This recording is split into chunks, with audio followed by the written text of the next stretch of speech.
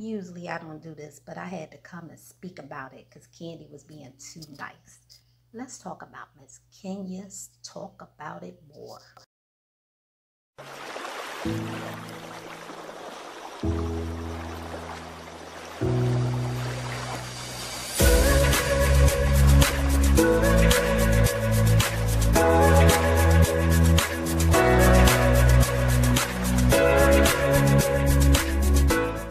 Hey boosters, I had to come and talk to you real quick with my fuzzy pictures and all.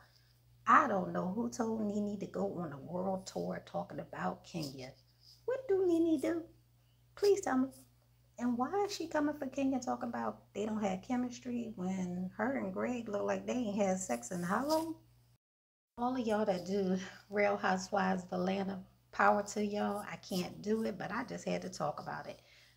I don't understand what Nene is hating about because without Kenya, there would be no show. This show will be boring.